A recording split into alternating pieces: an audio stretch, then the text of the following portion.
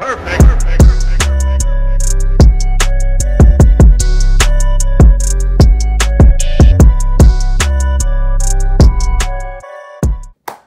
going on, beautiful people?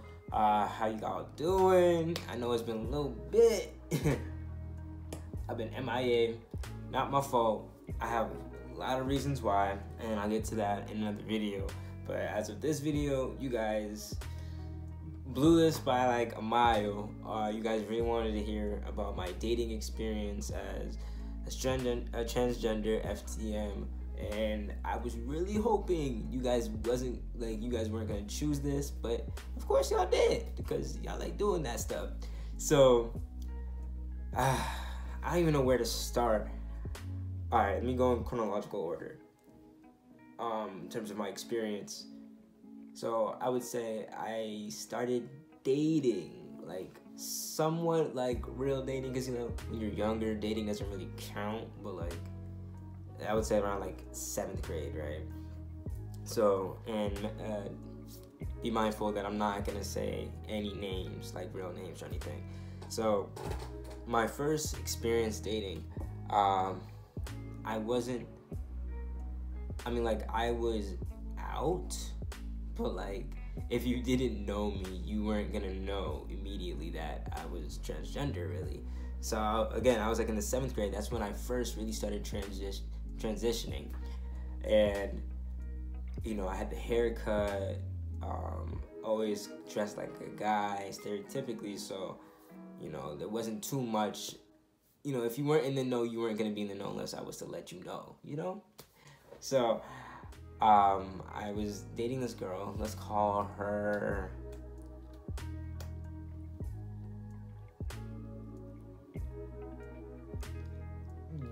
Janice, right? I was dating Janice, and it had been maybe like 3 months in, and I was just, no, it was a little longer than that. I would say like 6 months in. We're in 7th grade, we're not doing too much. I mean, and she didn't live in my city. She lived like kind of like in out like a town a little bit far away. So we would only meet each other sometimes in the mall. That was our spot. All of our friends, we would just hang out in the mall together whenever we could. So as far as she knew, I was just a regular guy. I mean, you know what I mean, regular. But when I had told her, you guys remember the text messaging app, Kick? If y'all don't know, y'all too young. But we used to kick each other, and I remember telling her like very vividly, because this memory, like, it's just ingrained in my memory. So I was like, I don't know if you know, but I was actually born a female. I was like, I hope this doesn't change anything between us, because you know, we love each other, you know, 7th grade love, but we love each other, and I'm still the same dude as you knew. And in this moment, I was really just like praying that this wasn't going to change anything, because we had a pretty good, stable relationship for as far as like 7th graders go, because you know, hormones is on the rise. But no, she was like something along the lines of, you're a disgusting beast.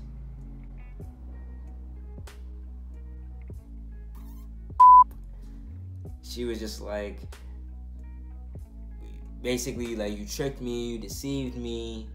She found it a lot more comical rather than like despicable or like, you know, just complete rejection. It was just very comical to her, and she as a 7th grader, you just say some mean stuff. So she went off, but I anticipated it, really. I mean, at the time, I don't comfortably, I don't have any comfort, no solace or anything like that when it comes to not telling your partner ahead of time. And as a 7th grader, going through these ropes for the first time, I was maybe 14 years old in 7th grade? I don't know, someone do the math. But this was an experience that I needed to have moving forward, because, I mean, yeah, she flamed me, and I was pretty close to her friends too. Another one flamed me, another one was just like, oh, I'm on your side, like, you're cool still, blah, blah, blah. Those girls ended up fighting sooner or later on some unrelated stuff, but, like, it was just an experience that I needed to have. So it gave me another lens, a better lens to understand how the other person must have felt when, I mean, because it's a big deal. Like, as much as we want to face it or don't want to face it, it's a big deal. It's different. It's something different that your significant other has to, like, they have to internalize it and embrace it. And if they don't have the correct mindset to internalize it and embrace it, it's gonna be toxic. And that's what we were exchanging, toxicity, really.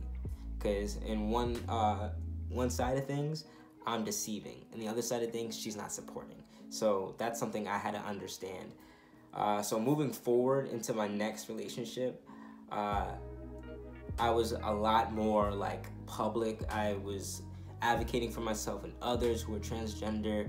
So people really started to understand that I am transgender. It just became a fact of, is he telling the truth? Like, is he lying? Is he just a regular dude? Or, like, is he actually trans? So that's what people were really trying to navigate.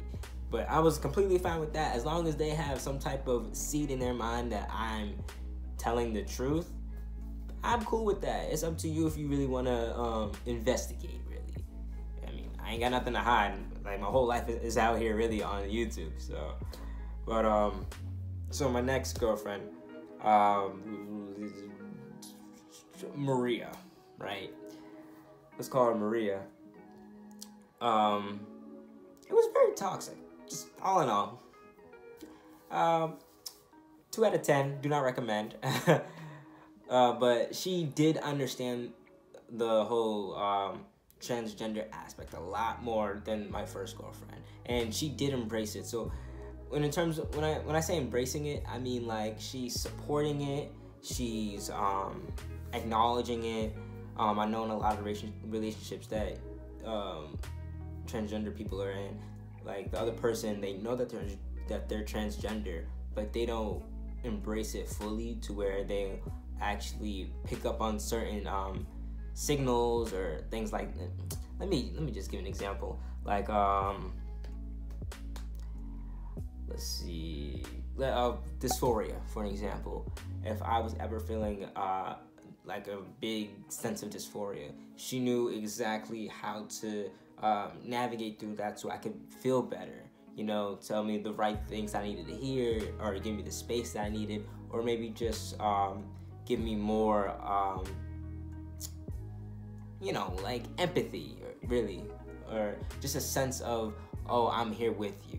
She did that a lot better than the first girlfriend, but she also knew ahead of time. So if you're trying to really get someone that I think is gonna embrace you more, it's kind of best to let them know ahead of time, so then they have more time to process and embrace the whole different scenario, different outcome, or really anything like that.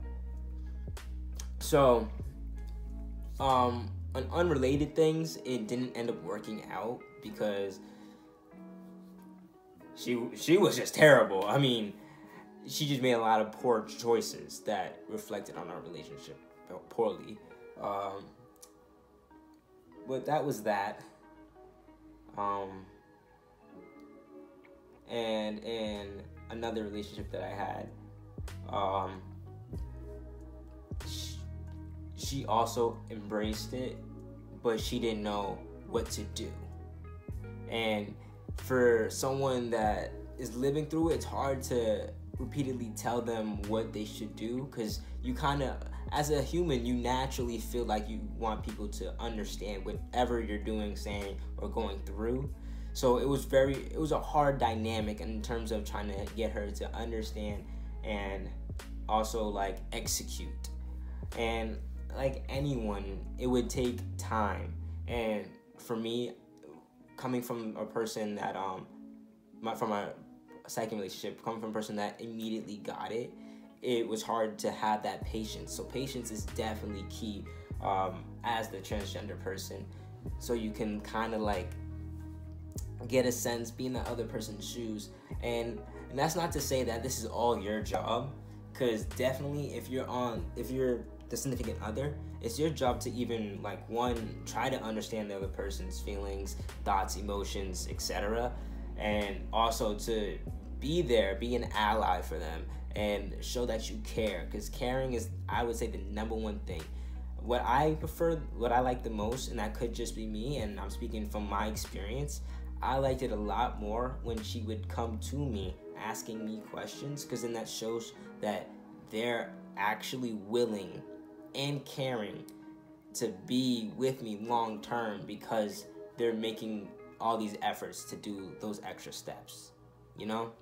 So I think that plays a big factor in having overall success in a relationship. And I'm talking from a dude that doesn't even have successful relationships, but those are from other reasons. Hear me out. So I would say my overall experience has been like, I mean, it could be a lot worse. I've had instances within these relationships. I have instances where my girlfriend was just too shy. So when someone would like belittle me, degrade me, or anything like that, she wouldn't like not come to the rescue, because I don't need people to rescue me, but like she wasn't defending my name, and I have an issue with that. So that could just be me, but that's like something I kind of look for someone to do for me, because I would do the same for you.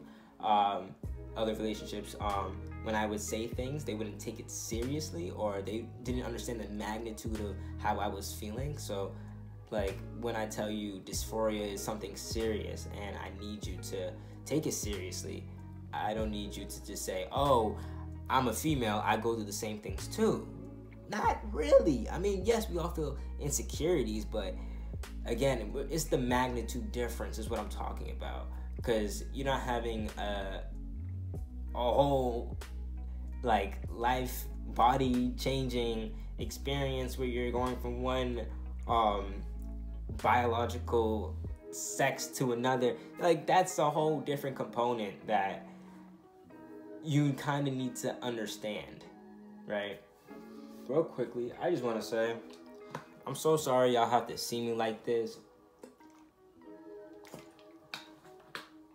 Ow, I totally just clipped my finger in that. But I'm so sorry y'all have to see me like this. I thought, alright, so one prideful thing that a lot of trans men do is keep their like sideburns and stuff like that, because you know you want to be more masculine, blah blah blah blah. But this is looking like a piece of shit. It is crap. I look like a gargoyle. So I kind of need to shave this off, but I don't know who's gonna win. Toxic masculinity or reality, really. It also makes my face look fatter. So I can make a video. I can make another video talking about some tips and tricks, and not really like tricks like trick hits, but like, you know, tips, advice, consejos para I didn't mean to speak Spanish, but for dating someone that's transgender. I know when I was trying to help one of my significant others understand me more, I was looking for videos really, because you know, my patience was like gone. So I was looking for videos, references, and I had found one, but it wasn't like the best. There was a couple others, but they weren't really targeting the advice that she needed. So I can definitely provide you guys with that. And for the other way around, for dating people that are cisgender or etc., and how to help them navigate through this, or like just understanding certain things. But dating anyone that is, no, excuse me, dating as transgender, or no, I'm dating anyone that is transgender. Wait, hold on. As a transgender, dating, it can be very dangerous. For